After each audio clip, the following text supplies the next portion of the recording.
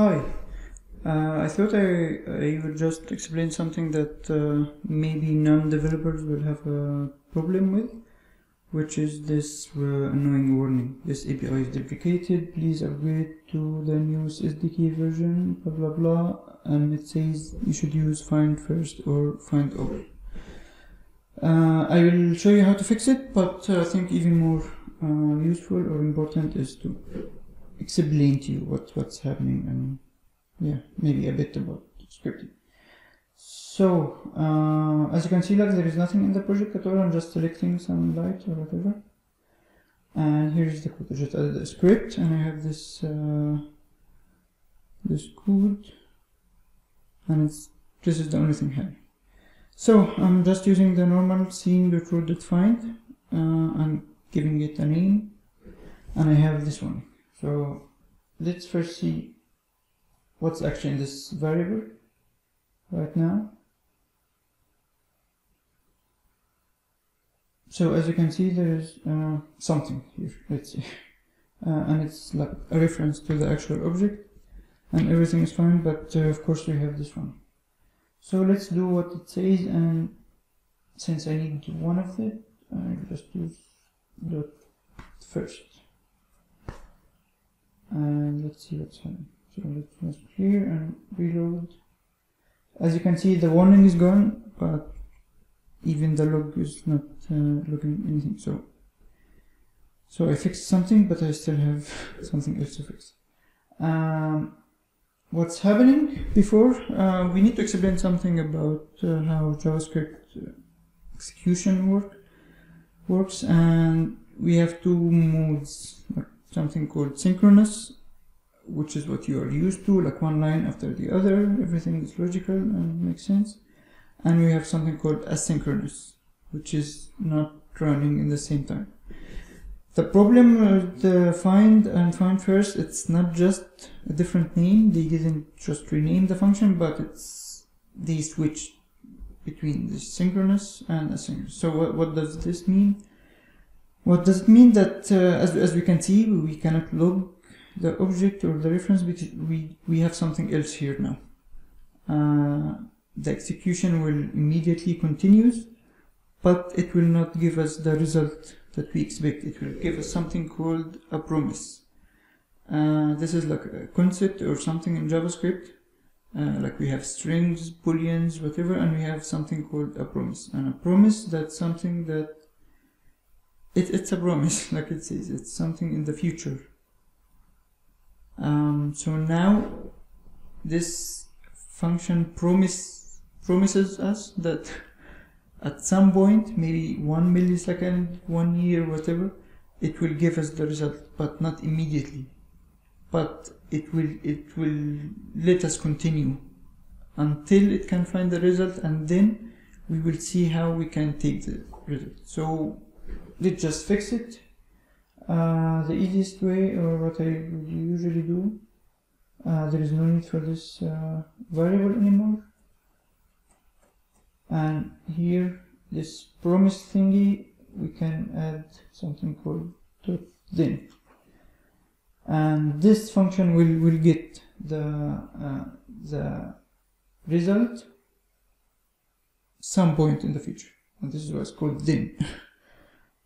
So here we should, you don't have to name it like any particular name, but this is the result, and this is just syntax for providing a function. It's called an arrow function, but anyways, like it just it takes another function, and this function will have the actual result.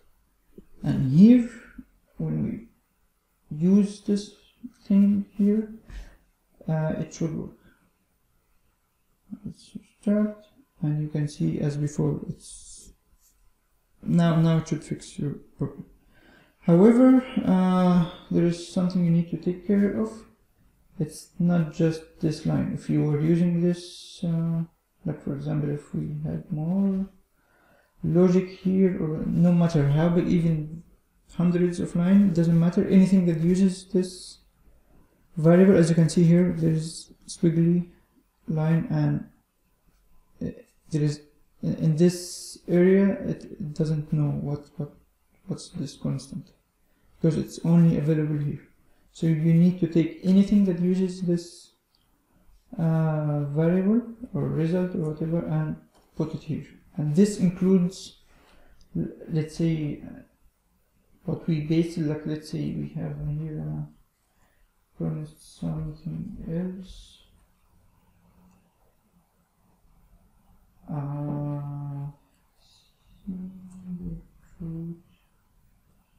Find something, whatever. So if you pasted something like this here, then of course you will get another warning for the same thing, and you need to do the same thing over again. So do this and then add .then, and then you have your something else, and then you can use it here. And again, anything that you pasted here, you will have to also move here, because this is the only place where something else will be available. And you can also use ambient event here. This wouldn't be a problem. And that's it, just a simple copy-paste operations. Should fix it. One more thing, as any promises in real life, they are not always fulfilled. Some people break your heart, and if a promise causes an error, or for example if it doesn't find the object or whatever, because like a promise is a concept, it's not just for the find function. Anything in the scripting reference that gives you a promise, you can deal with it the same. So if a promise fails for any reason, you can define something or something else called .catch, but on the same level as this. Then after it you can use .catch, and it will just take an error. You can name it anything, but it will be an error, and you can log it or do whatever you want. This might be useful when you're starting and you maybe break things. And the same, yeah, like you cannot use this error here, must be inside.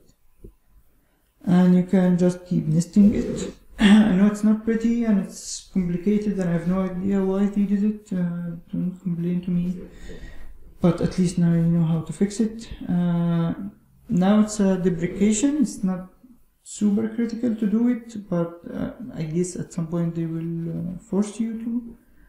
And I hope I made your life easier. Have a great day. Bye bye.